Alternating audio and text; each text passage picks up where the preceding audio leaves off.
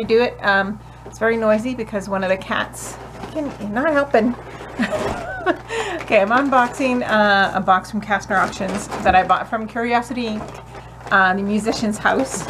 And currently the cat is climbing around in it. So, Bud, I need you to come out. You know about cats and boxes. Yeah. And I did open this to check to see how well it was packed, and because it's all metal, it's just loose in there. So I'll take that out. And the cats can play with that and create background noise.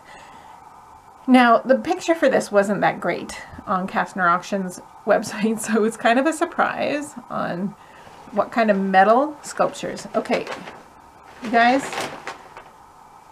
Sorry. Oh, okay. It's a little tangled up in here. Alrighty. So, it's all a little dusty. But it's interesting. So, yep. I might have to end up mailing this all to Josh. He could probably have more use for it than I am, but we'll see. Alright, what else we got in here? It's kind of stuck in there. Can't get it out. Oh, I'm bending it while I'm doing it.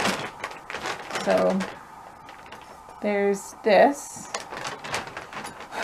I'm not sure how it would stand, but it's very unique. Alright. And we have... Okay, let's see if I can get this. Oh, I like this one. I'm just going to blow each dust up. I got Madame Rack's dust. But I do like this one. I'm definitely going to keep this one. I like it a lot, actually. Okay. What is this? A little splash of red. I don't know if you would call that like a little hot pad kind of thing, but those are beer bottle caps or some sort of pop bottle cap in there. But it is very cute, and it's little grapes. Very unique little thing. Alright, what else we got in here? Ooh, this is heavy. This is actually really heavy. Oh, well, that's very cool. That is like a chariot. Now, I don't know where these were at Madame Rack's house and how much I need to wash them and how much that would bring out more. I think they're all like copper or brass or something, but I actually really like this one too. Looks like he's got a javelin, he's got a shield marks there, his wheels. I think Josh would appreciate that a lot. Alright. Oh, don't fall over. Alright. That one was really heavy, actually. Let's see, what else we got in here? Okay. This is like,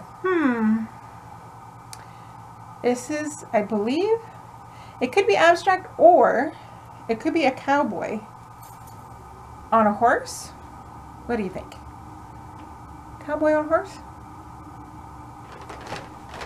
I don't know what it is that they mostly use to make these with. It's very twisty, coppery, brassy kind of thing going on there. Alright, what else we got in here? Oh, I love this one. It's an owl! This is totally something Josh would have made. I love this one too.